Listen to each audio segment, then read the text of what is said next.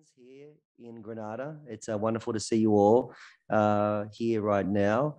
Good afternoon, good morning, good evening to all of our delegates from across the world who are joining us via the Zoom feed. It's with great pleasure that I get to introduce a colleague and a friend. Dave, how long have we been doing this now? 16 years. 16 years. 16 years. David was only a baby when we started. Dr. Dave Humphreys is a professor of environmental policy at the Open University in the United Kingdom. He began his career specializing in international forest policy, on which he has written two comprehensive books: Forest Politics, The Evolution of International Cooperation, and Logjam, Deforestation and the Crisis of Global Environmental Governance. He's also published on climate change politics, geoengineering, the democratic regulation of transnational corporations, and the emerging jurisprudence of rights of nature. He's also someone that has been involved in policy and practice circles for his entire career, and he has led this research network for the last 10 years.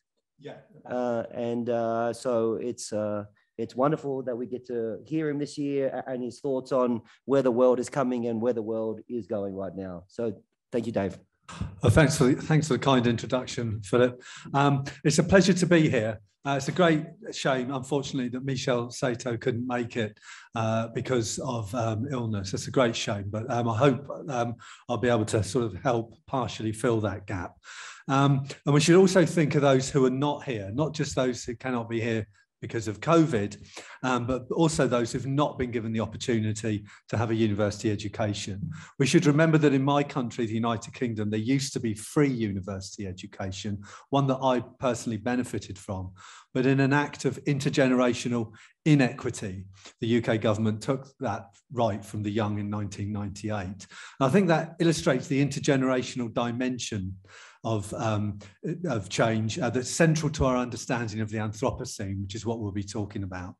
So in this presentation, I'd like to look at some of the challenges that the Anthropocene raises for society and especially for the social sciences. And these are challenges that will affect everyone on the planet. And in the process, we'll look at two new discourses for tackling the global environmental crisis and the questions they raise. I'm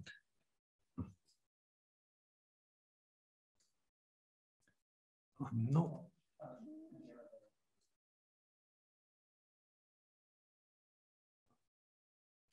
Right, thanks.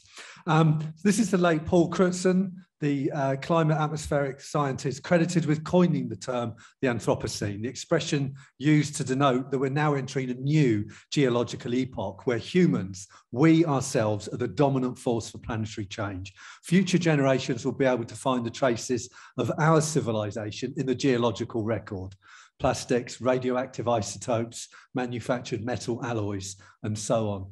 And I think the Anthropocene is a term that denotes both our power and our impotence. Our power in that we've been able to transform the planetary biosphere without really wanting to, and our impotence in that we seem unable to agree what is now to be done. The Anthropocene is very much a no analog state. Current and future change is largely outside our knowledge and understanding. There's nothing that we can compare it with in the history of the world. This is a power station, an advert for power from the United Kingdom. It's in our new third level environmental policy course, Environmental Policy in an International Context. And we use this to illustrate the agency structure relationship. You can see that the slogan at the top there, almost half the UK's carbon dioxide emissions, which cause climate change, that slogan is positioned over the power station. But the caption finishes are actually down to us, and it's over the houses in the foreground. So I think that illustrates something that we'll be considering this week, which is the relationship between agency and structure, and where do we look for change?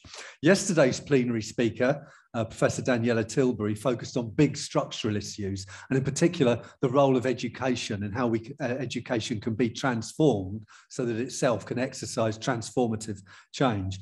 This morning's plenary, Professor Marta Ferreira-Diaz, focused more on the role of individual agents, citizens and consumers.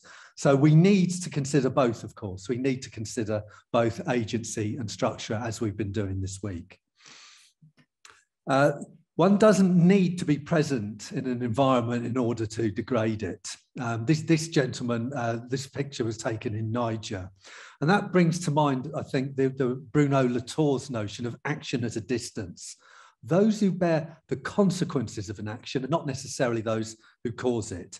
The consequences of actions are distributed across networks of human and non-human entities. One may act to affect something in ways that are not easily understood. Now, we cannot conclude that this man in Niger is suffering solely due to anthropogenic climate change, but this one image does, I think, illustrate some important points. The relationship between nature and society, and to what extent can they now be conceived as separate entities, or to what extent must we imagine them as inextricably interbound with one another? The spatial separation of cause and effect, that there's a separation of cause and effect over both time and space, and the questions of responsibility and how responsibility is distributed globally. So on that theme, this is Nirupad Baini, a vegetable farmer in the Bangladesh village of Pike Gatcha, deep in the floodplains to the south of the country. We went and met him and other members of his village to make a film for the Open University about climate change. His environment has suffered salinisation since a huge cyclone pushed salt water upstream in 1990. And when the floodwaters had retreated, the composition of the river had changed from freshwater to saline. A major change, in other words, to this man's environment. He has responded by growing saline-tolerant vegetables. Some of his neighbours have opened their fields, formerly rice paddies, to the saline water in order to farm shrimp. Now, one of the questions I wanted to ask all our interviewees in Pike Gatcha was, have you ever heard of climate change? And as you would expect, if you were to ask that question in any country in the global north, the answers varied significantly. Nirupad Baini was the most eloquent of all. He had a level of understanding that was at least equal to the average person at this conference. He said, the West has caused this damage. And we are only a small country, so I believe they should compensate us. Now, the question of compensation is quite often made in international environmental negotiations by the G77 countries, a group of developing countries from the global south. They argue that they should receive compensation from high polluters because of the changes that they've suffered to their environment. This man was a very indignant yet dignified man. He gave us some fantastic hospitality. When we'd finished filming, he generously asked us to eat with his family. Also from the same course, I commissioned this cartoon. One day, son, all of this will be yours. The idea of inheritance is that we usually bequeath to our children good things, money, the family farm, the flat, the car, or whatever. We pass on good things to our descendants. But this cartoon summarizes what we'll be passing on: deforestation, pollution, chemical waste. Okay, so we use this concept to bring to the fore the notion of intergenerational equity and how our generation has, in effect, assumed for itself a privileged position at the expense of the young and those generations still to be born. So do we bear historical, talking of responsibility, is that cumulative? Should we imagine that responsibility as cumulative? Do we bear responsibility in a historical sense for the greenhouse gas emissions and activities of our forebears? How can we discharge our responsibilities for our descendants in terms of effective planetary stewardship that counters the momentum trends towards unsustainability, such as changes in land use, the extraction and burning of fossil fuels, car culture, vehicle manufacturing and road building, and the manufacture of chemicals that do not break down naturally, such as persistent organic pollutants and plastics? I'd now like to consider two new policy ideas that have only been around, well, less than 20 years, really.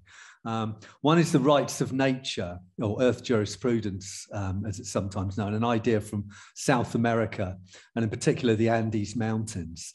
Now, the idea of rights of nature involves humility. It involves people consciously placing nature first, people second.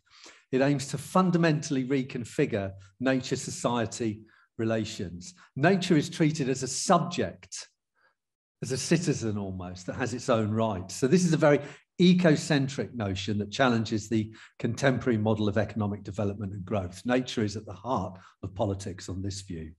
The second approach is geoengineering, which is very, very different. Okay, it's re-engineering the climate, trying to control the temperature of the planet on a global scale. Unlike rights of nature, this is a very hubristic and controlling discourse. It's controlling on a gargantuan scale, on a planetary scale. It continues the technocratic paradigm. Indeed, it extends and deepens it. It's fraught with risk. It does not consider the contemporary model of economic development. It simply seeks to manage its consequences. So let's just have a look at these and find out where they've come from. This is the General Assembly of the United Nations. You'll recognize this. Now, for some 6 years, I served as an advisor to the UK delegation to the United Nations Forum on Forests in New York. And during one of these meetings, one of my colleagues said to me, Evo Morales, the president of Bolivia, is speaking in the General Assembly today. And I thought, I wonder if my pass will enable me to go into the General Assembly and hear him speak. So it did. I was able to go into the General Assembly, and Evo Morales came to the podium and he said, this is in 2009, by the way, 60 years, he said, since the adoption of the Universal Declaration of Human Rights, it is time to recognize a new generation of rights, the rights of Mother Earth, the rights of Pachamama. And he argued that we need a universal declaration on the rights of Mother Earth. He then proposed that from the 22nd of April, which is known in many countries, including the United States, as Earth Day, should henceforth be known within the UN system as Mother Earth Day. And that proposal was adopted by the General Assembly. So this was the first time I'd heard of this. So I did some digging around to see what I could find out. And I found out that the contemporary earth jurisprudence on the rights of nature is very much the product of two streams of thought. One of them comes out of the United States of America, and in particular, this man, Christopher Stone, and his seminal paper, Should Trees Have Standing, which he then wrote into a book. And he argued that trees should have legal rights, the right to exist, the right to continue to thrive in the wild. And he argued that guardians, humans, should be able to prosecute on behalf of trees in the courts. Now, that notion has not really taken root at the federal level in the United States, but as will be seen, it has taken root at the sub-federal level. This is Thomas Berry. He's very much one of the founders of contemporary earth jurisprudence. He argues that the rights of nature include a river has the right to flow, species have the right to thrive in the wild, ecosystems and species have the right to migrate.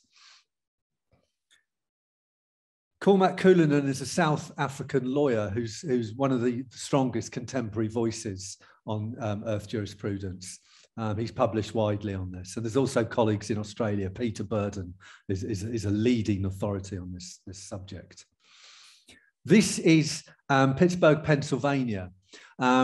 This was one of the first municipalities to adopt rights of nature in the United States. The first was Tamaqua County, but Pittsburgh, Pennsylvania was not far behind.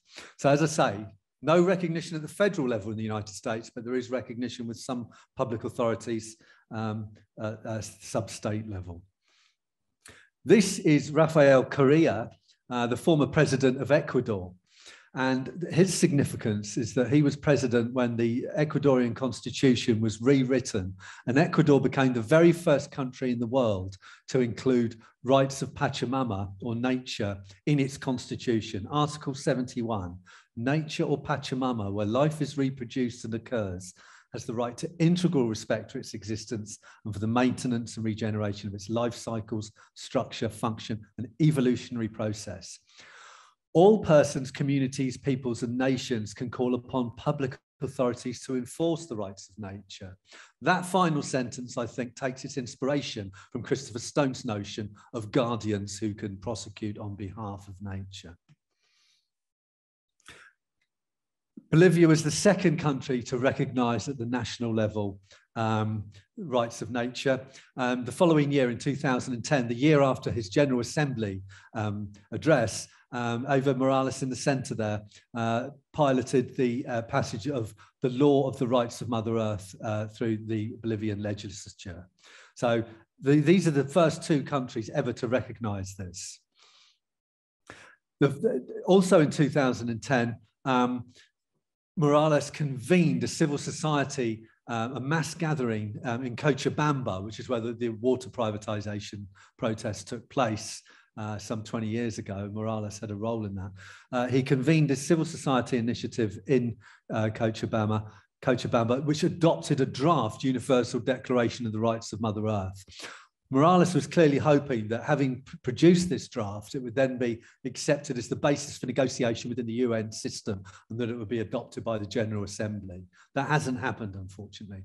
But you can see there that some of the principles that made it into the Universal Declaration of the rights to live and to exist, the right to pure water, the right to clear air, the right to balance, these have found expression in the Universal Declaration, or the draft Universal Declaration. But the draft declaration added some more: the right to be respected, the right to integral health, the right to be free from contamination, pollution, and toxic or radioactive waste. This is a photo from the Cochabamba summit that produced the draft Universal Declaration.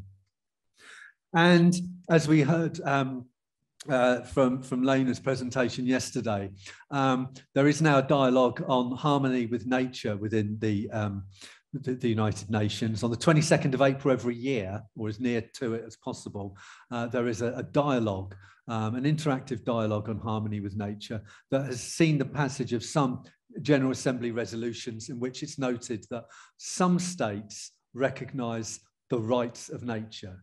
Now, that is quite a weak and certainly non-legally binding declaration, but nonetheless, it's a tenuous toehold within the UN system. This principle is now finding expression within the UN system, even if it hasn't been adopted as a policy.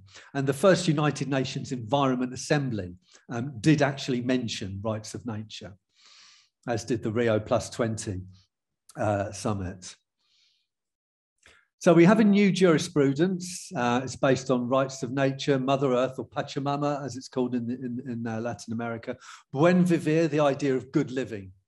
The idea that living well means treating others well, both other people, but also other species, treating nature well. There's a collective notion of property rights, as opposed to the individual notion of property rights that we've grown used to. But everybody has a share in property and how it's used. And we need to recognise this, a collective community notion of property rights. And it'll be also fair to say that both Rafael Correa and Evo Morales were strong critics of neoliberalism. They both set their stall against neoliberal global governance. So that's rights of nature. Now here's some headlines that we put in our environmental policy course.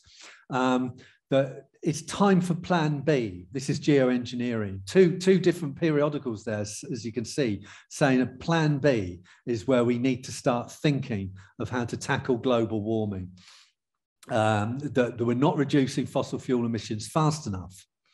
So there's two types of geoengineering, as you'll see, good and bad.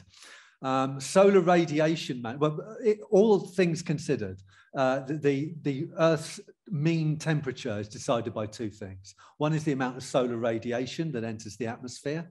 So all other things being equal, the more solar radiation that enters the atmosphere, the higher the temperature. And secondly, the amount of greenhouse gases in the atmosphere, as we heard from David Driscoll yesterday. The current concentration of carbon dioxide in the atmosphere is 417 parts per million. Okay, that's high. The scientifically accepted safe limit is 350. So therefore, if you're going to bring down the temperature of the Earth, you've really got to look at these two sets of meta variables. One is solar radiation management, reduce the amount of solar radiation that enters the atmosphere. And the second is to remove carbon dioxide from the atmosphere.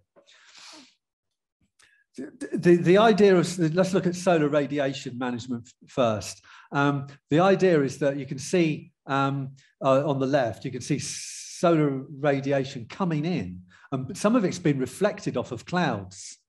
Okay, some of it's not striking the Earth's surface, so it's not having a warming effect.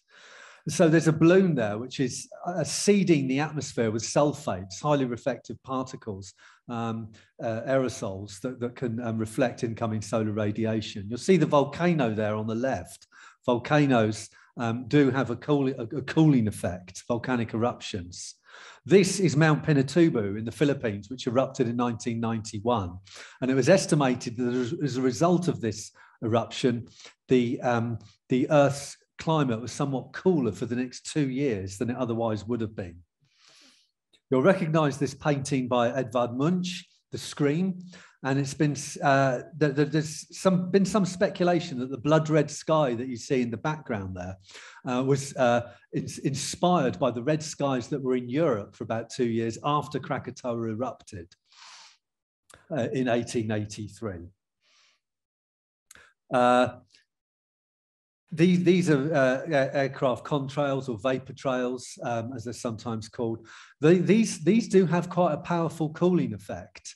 The reason we know that is in the aftermath of 9/11, when in the United States, all aircraft were grounded for 3 to 4 days. And what happened was that as a result of that,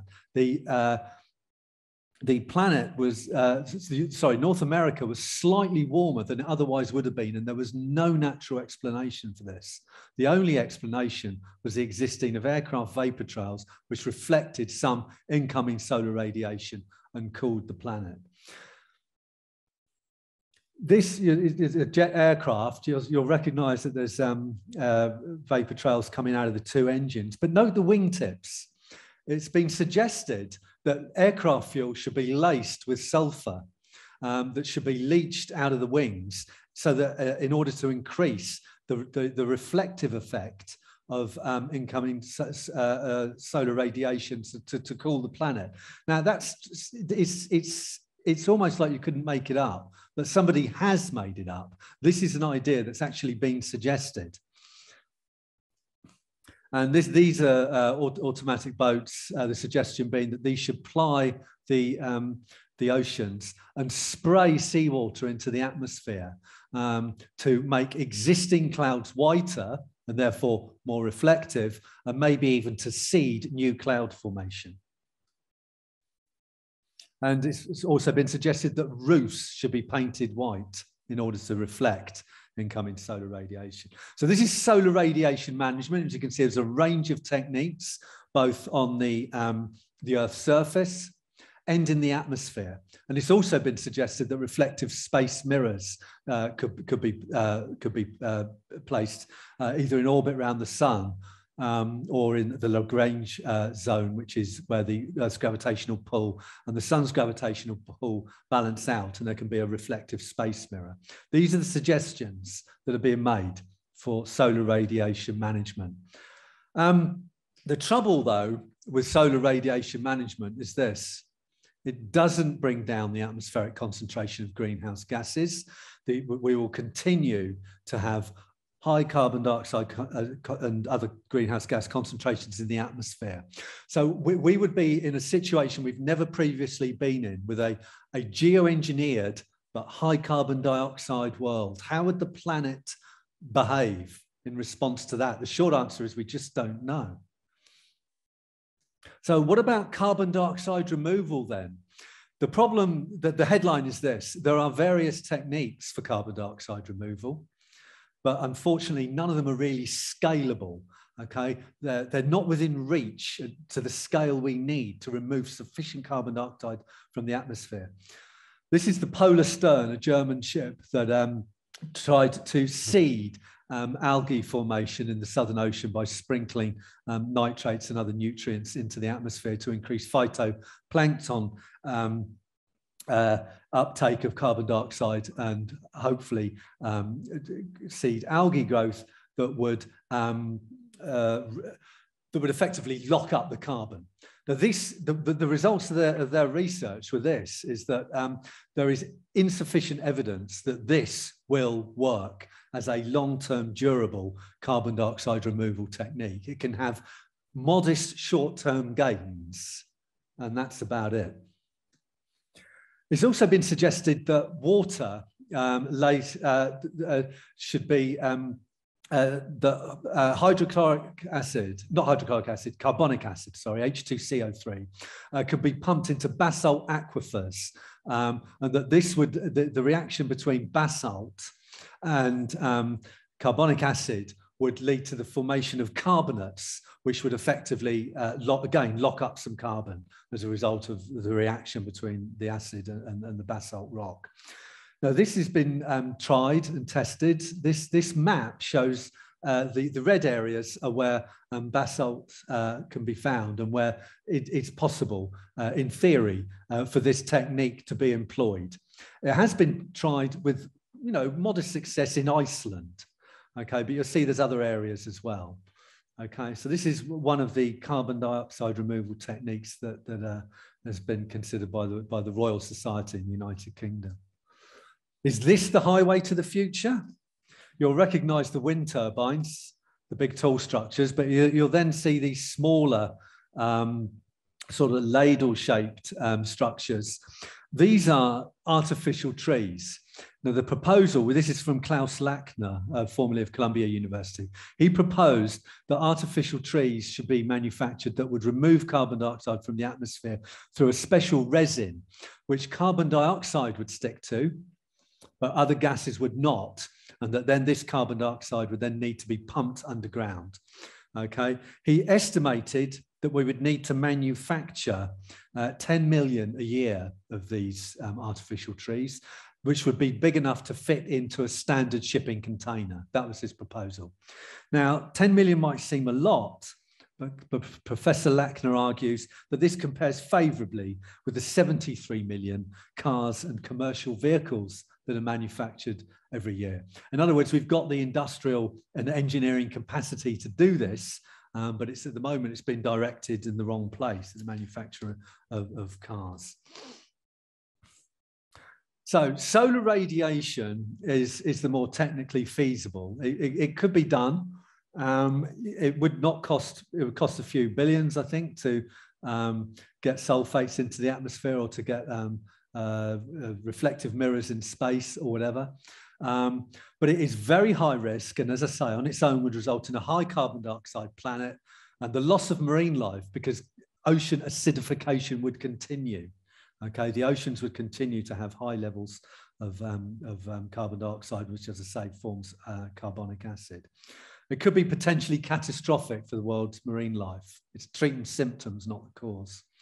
Carbon dioxide is the most desirable of the two strategies, but is the less technically feasible. Okay, it's a good idea, but it's not clear that we can scale this up in the time that's needed. So having looked at these two sort of big, if you like, policy proposals that we've been hearing a lot about this year, well, just to sort of ask, should we deliberately modify the climate? Should we implement a global scheme without universal agreement? And should or could we prevent the country from taking unilateral action to geoengineer the climate through solar radiation management? That was a question that was asked in your session yesterday, Lena, by Laura, when she discussed the different types of environmental war. So we've already considered that question at this conference, and it was a very useful discussion yesterday in that panel. This is Albert Einstein. As you'll recognize him. The fact that people are searching for creative new solutions is good. We'll need as many of these as we can get. But one of Einstein's more famous quotes is that problems cannot be solved by using the same kind of thinking we used when we created them. So we need to think differently and more creatively if we are to deal with this problem. This, you might remember, is David Cassidy. Those of you who are old enough to remember David Cassidy from the 1970s. One of his songs contains arguably the most epistemologically profound lyrics ever sung by a 1970s teen idol. How can I be sure in a world that's constantly changing? In case you're wondering why I'm showing David Cassidy, my sister played him all the time. So I know his songs very well.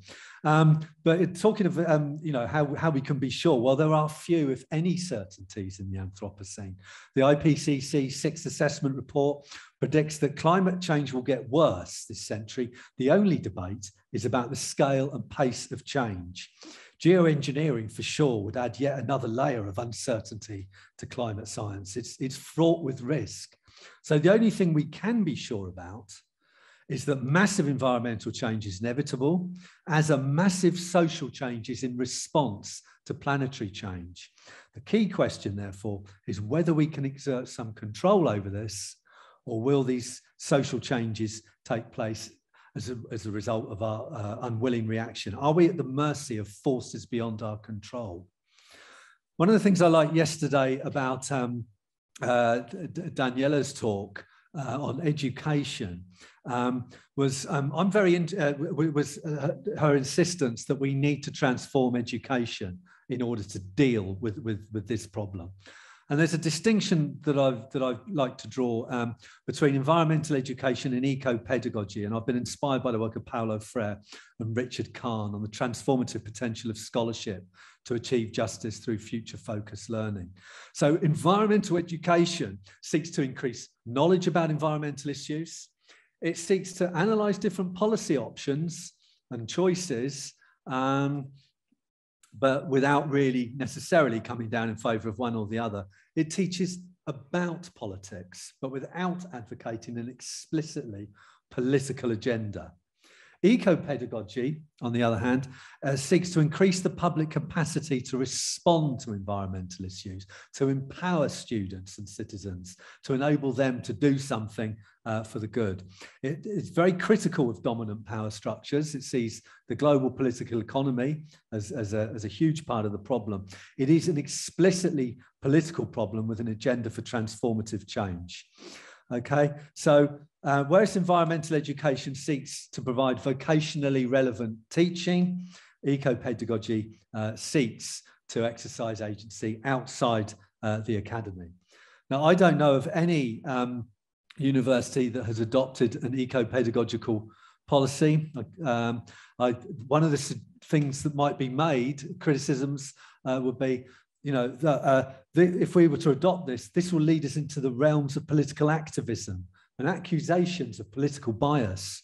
We are educators, we are not activists. So the relationship between education and activism is one that I constantly think about. If you know of any universities that have adopted eco-pedagogy, I would really welcome hearing about them. But as far as I know, individual scholars are animated by this idea, but not institutions themselves. Is it time for universities to consciously move into this particular space and to confront the big questions that politicians are not asking and the media, with a few honourable exceptions, are not really covering? And how do we do this in a way that connects with the lived experience of our students? And perhaps we as educators need to ask the big unexamined question, unexamined because nobody really asks it. Can we fully decarbonise the economy by moving to renewable energy sources such as wind and solar while energy demand continues to grow? Or does arresting climate change necessarily and unavoidably mean we must reduce our energy consumption if we are to decarbonise the economy? How many politicians ask that question? So there is some evidence that the eco-pedagogic approach is starting to take hold in our research and teaching. But the question is, how should we change? Should we be engaging in other forms of action? I'd like to cite here some colleagues from the International Studies Association whose work has inspired me. Paul Steinberg from Harvey Mudd College, whose book, Who Rules the Earth, is well worth reading, argues that distinguishing between the normative and the analytical in the social sciences is a sloppy distinction. Normative concerns lie just below the surface of and drive most of our research. Medicine is taught at universities because we believe in human health. Engineering because we want safe bridges and buildings. So a more useful distinction to Steinberg is not whether our research is driven by norms or by values, but whether research is committed to a public cause, such as caring for the earth, or whether in fact it's committed to a more narrow ideological or organizational agenda, such as business management. Commitment to a broad public cause is just one form of normativity. It need represent no threat to intellectual integrity. Indeed, it should be embraced. Peter Dalvern at University of British Columbia argues that those in the academy have a responsibility to expose the lies and duplicity of those in business and politics. He speaks against theory building for theory's sake. Richard Falk argues that social scientists spend too much time serving the system by thinking in terms of horizons of feasibility. What's possible? In other words, it accepts the constraints of dominant political and economic systems, when in fact we should be reaching, he argues, for horizons of necessity. What do we need to do to deal with this problem? That's what should drive our action, he argues. And I think that brings to mind the work of Robert Cox, and his seminal distinction between problem-solving theory and critical theory. Problem-solving theory seeks to work within existing constraints and parameters. It doesn't question dominant forms of organization, such as the intergovernmental system of states. It doesn't question current dominant ideologies, such as neoliberalism. It seeks to work within that. Critical theory, on the other hand, takes the problem as its sort of point of reference and says, what do we need to do to solve this problem? Okay, so there is evidence that the work has been done here. So in terms of recalibrating the social sciences, what can we do? I would suggest the social sciences and other academic disciplines need to challenge entrenched economic discourses, and particularly the view that the economy should dominate over the environment. I remember Vandana Shiva speaking at a conference, the Indian activist and scholar. She argued globalization is a social construct, and what is constructed can be deconstructed. She's particularly critical of the role of big business. So the discipline of politics, perhaps, can argue what is the role of the state. The state is still there, it's not going to go away, but at the moment we should perhaps ask ourselves, do we want a neoliberal state, or do we want one that is focused more broadly on public goods provision? Oscar Guardiola Rivera's book, What If Latin America Ruled the World, looks at how we in the global north might look to Latin America for inspiration. So the problem is, but we can't just look to the states. To tackle the problems of the Anthropocene, we need to work across multiple political spaces and actors. Oren Young has spoken of the Anthropocene governance gap. The old political systems are still in place. They're still there, but they're unresponsive, they're not working, they're not agile enough. New political systems are not yet emerging. So we have a governance gap, he argues. That's a job for political scientists, I might suggest. Criminology and the law, starting to run out of time here, but very briefly, the work of Polly Higgins' book, Eradicating Ecocide, argues that the law should be thought from one simple overriding principle, namely do no harm. He argues that the state should prosecute on behalf of the public to stop ecocide and ecological harm. And when you think about it, after all, why should the state, which is the representative of the public, domestically and internationally, not do that? Destroying the earth is surely a missing crime in our legal systems. I'd like to mention here one of my PhD students, Jodie Bettis, who's doing some work on legal geographies. What explains the adoption of some states of ecocide in their constitutions. Why do some states adopt rights of nature in their constitutions, but not others? So I believe Jodie's watching this. So hello, Jodie. And she's made a presentation to this conference, well, an asynchronous presentation on this subject. So she would welcome your comments and feedback. Psychology, I think it can, you know, why do people, George Marshall, an activist in his book, Don't Even Think About It, draws from psychology when noting that decision-making involves both emotive and rational elements. Emotionally, we tend to reach decisions quickly and impulsively. Rationally, we weigh evidence, risks, and probabilities. But the emotional side of the brain often leads, he argues, and then it seeks evidence, rationalization, and justification from the rational side of the brain. So some very clever, very intelligent people are constructing some plausible arguments that anthropogenic change is not happening. Climate denial, okay? It's well funded and it's a big problem. It slows down our responses. How do we get around this? Well, perhaps psychologists can contribute to that debate. And then economics, in which values are absolutely central. We can agree with Kenneth Boulding's distinction between a cowboy economy with an infinite frontier and a spaceship economy characterized by finite resources, which we're rapidly using up. Yet our economic models essentially remain based on cowboy economics, colonizing new spaces. A standing tree has no real economic value, but when it's cut down, it has economic value as timber that can be bought and sold. Only market scarcity registers in our economic system. How else do we explain occasional falling oil prices at a time when we may already have passed peak oil? Scarcity in terms of oil left in the ground simply doesn't register. So neoclassical economics operates over short-term time horizons. 25 years of very worthy scholarship on ecological economics as an alternative to the neoclassical model has been very strong on critique, but unfortunately has not really led to the introduction of a new economic paradigm.